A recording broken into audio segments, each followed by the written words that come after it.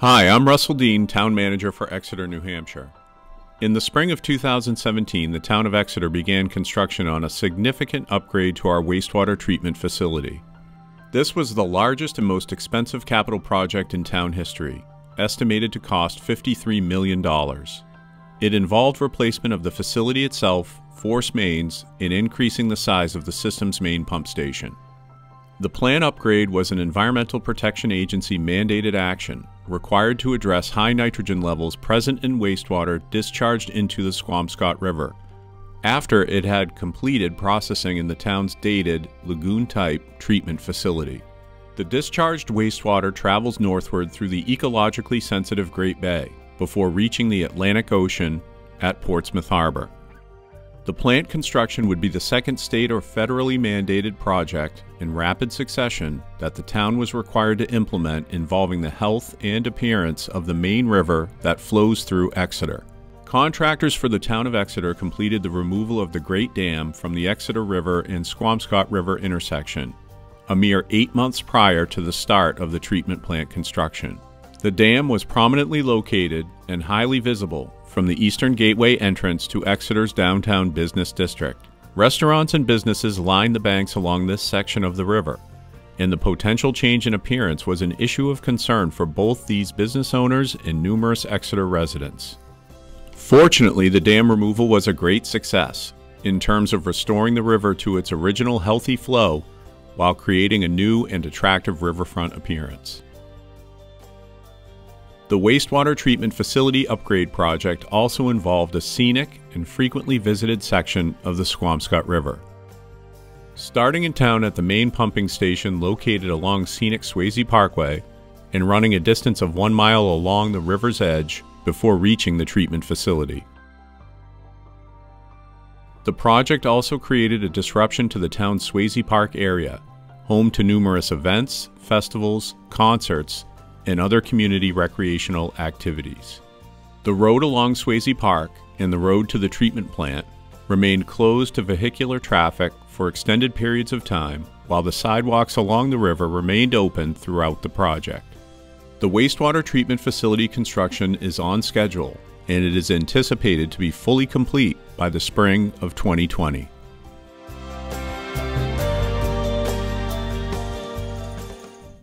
Hello. I am Jennifer Perry, Director of Public Works for the Town of Exeter.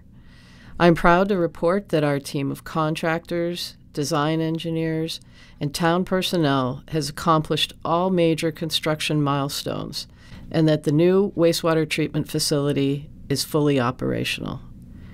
Testing of the treated wastewater has confirmed that we have significantly reduced the amount of nitrogen that we discharge to the Squamscott River and Great Bay downstream.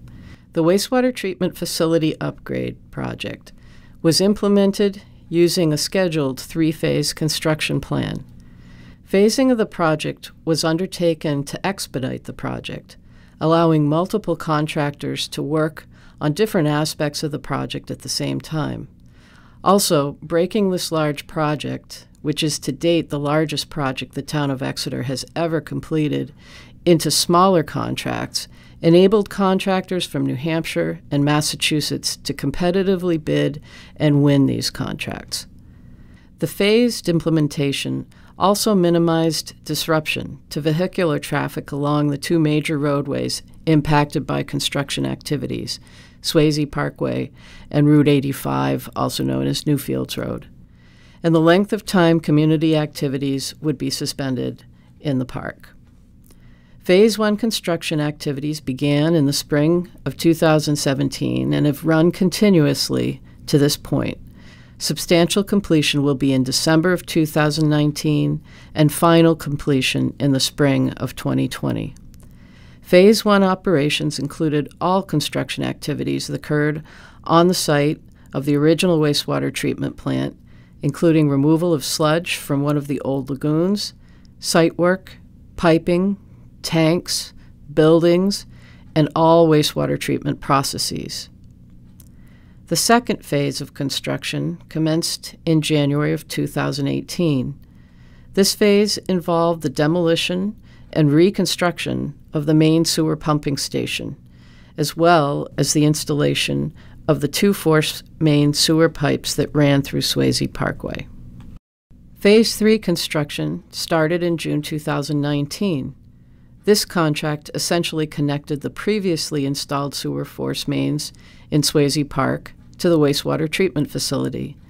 This work included the closure of Newfields Road to allow installation of the 2 sewer force mains, a new water main, and drainage improvements in Newfields Road. Unitil also replaced gas utilities in the roadway. After all utility work was completed, the roadway was restored and paved. This project was completed a month ahead of schedule, which allowed for the early restoration of traffic on Newfields Road. I would like to express my sincere thanks to all who worked on this monumental town project, the support of the voters who made this project happen, and the patience of our neighbors and the traveling public during construction. Also, the New Hampshire Department of Environmental Services and New Hampshire Department of Transportation have been supportive with funding. The residents of Exeter should be proud of the successful project that is making improvements to the waters of the Squamscott River and Great Bay. My name is Matt Berube. I work for the town of Exeter, New Hampshire as the water sewer manager. Severino Trucking Company was the first subcontractor to begin work on the site of the new wastewater treatment facility. They had the enormous task of contouring the terrain to the exact grade that would accommodate the 9 completely new structures that were scheduled to be erected at the Town of Exeter Public Works complex. The work involved a major excavation to accommodate the subgrade, an effort that involved the clearing and excavation of over 9 acres of material. Part of the initial construction was the pouring of 2 building foundations, 3 clarifier tank base pads, and the aeration tank base platform. This was all in preparation for what would be the most visibly transformative construction event of the entire wastewater treatment facility project.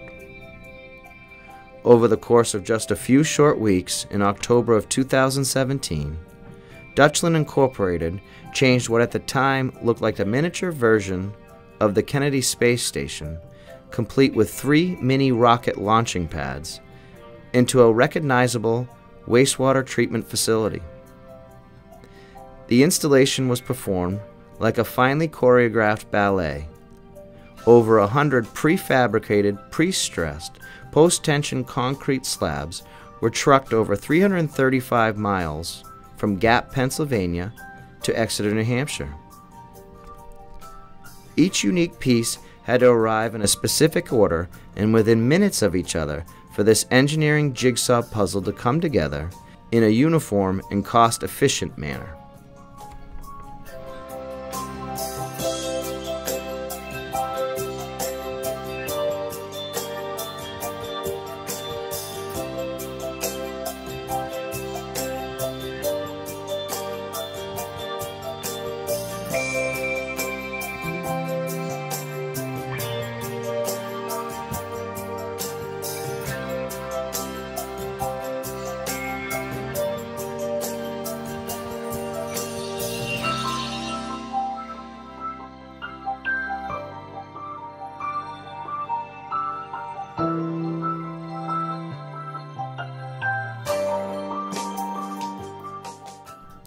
Concrete floors were poured on 2 of the new buildings while the clarifier and aeration tanks were being assembled.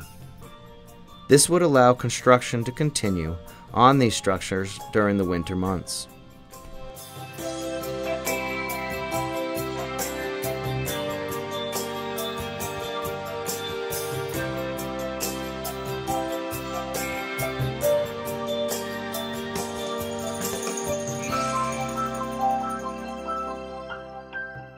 January of 2018 marked the beginning of Phase 2 construction. The demolition and reconstruction of the main sewer pump station began after temporary exterior bypass pumps were installed to replace the existing main station pumps and building. Underground sewer mains were installed the length of Swayze Park as part of the main pump station upgrade. Work on the new town pump station continued unabated for 18 months until its completion in the summer of 2019.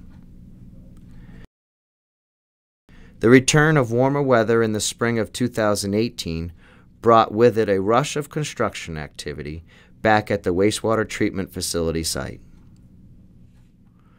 Visible signs of progress this season included the first roof installation on one of the newly constructed buildings and the start of the installation of the mechanical units in the secondary clarifier tanks.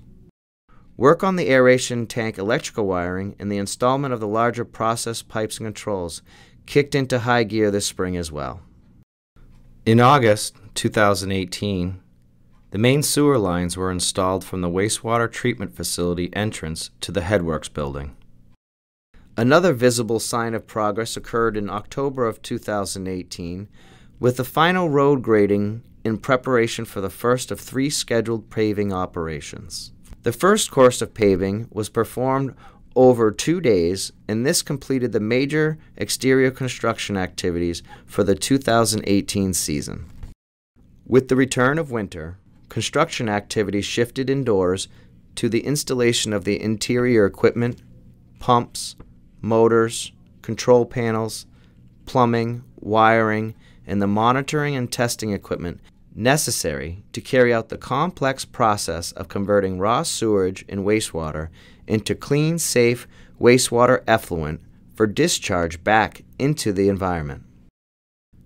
When spring returned, installation of the numerous aerator heads and associated piping began in earnest, and it was one of the final steps to complete before the process of treating sewage could begin. This was a complex installment, as the aeration tanks actually perform 4 separate steps in the process of sewage treatment in different sections within the tank. Once all the aeration vents were in place, the facility started to receive influent flow using the new sewage treatment operations in June 2019. Construction to redesign and enlarge the disinfection building also began in the spring of 2019 and was completed in the fall. In June, work began to bury the main sewer lines and a new water main under Newfields Road. This marked the start of Phase 3 of the construction plan and required the closing of Newfields Road to all but local residential traffic for several months. The wastewater treatment facility came online incrementally during June of 2019 and was fully operational by the end of July. Newfields Road was paved in the month of October 2019, marking the last major step in the wastewater treatment facility upgrade project. Some minor landscaping and cleanup activities are scheduled to occur during the spring of 2020. With the completion of the paving of Newfields Road, the wastewater treatment facility upgrade project had all major milestones completed. On the left, you are looking at a jar of discharge water from the old treatment facility. On the right is a current jar of discharge water from the new treatment facility. Visually, the change is obvious, but more importantly, chemical testing has determined that the quality of the discharge water from the new facility has significantly reduced the nitrogen concentrations from historical discharge levels. Thank you to our engineering firm, Wright Pierce. Thank you to Apex Construction Incorporated and each of their subcontractors. Thank you to the Phase 2 contractor, T-Buck Construction Incorporated. Thank you to the Phase 3 contractor, J.A. Polito & Sons. All the contractors performed diligently throughout each phase of construction.